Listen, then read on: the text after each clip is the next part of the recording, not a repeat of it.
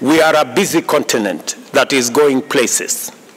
The young, clean, green continent of the future, and we are determined to lead our march into this future as a united, empowered contributor of sustainable solutions for global problems.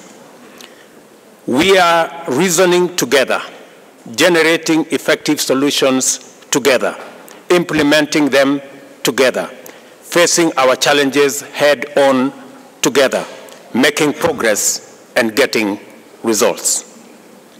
This is what has brought Africa's implementation leadership to Nairobi, and the sum total of the agenda of the 5th Mid-Year Summit. I want to celebrate all of you who are here today, not just for making time to be here, but also for the work you do every day in taking the Pan-African Unity Project forward. For this is what the integration agenda is all about. Whether we are talking about regional economic communities or mechanisms or the broader continental effort, the unity of African people is our primary goal.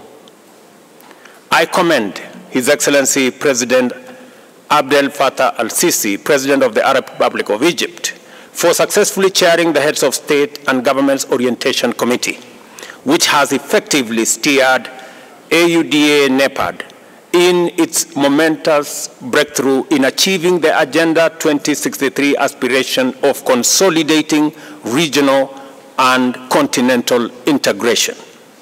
I also thank President al-Sisi for successfully hosting the African COP, or the Implementation COP as it was called, the last conference of state parties to the United Nations Framework Convention on Climate Change at Sharm el-Sheikh in Egypt.